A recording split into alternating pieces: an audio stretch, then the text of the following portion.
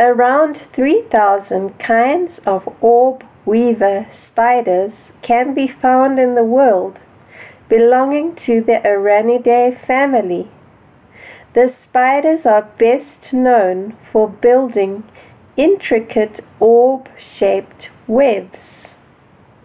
The spider begins spinning its web by making a bridge. This bridge may be reinforced with further threads. It then forms radial threads, which are like the spokes on a wheel. The radial threads are then connected with temporary threads in a spiral shape. The spiral shape is then replaced with more permanent threads. The spider often spins its web at night. The radial and spiral shaped threads are often replaced.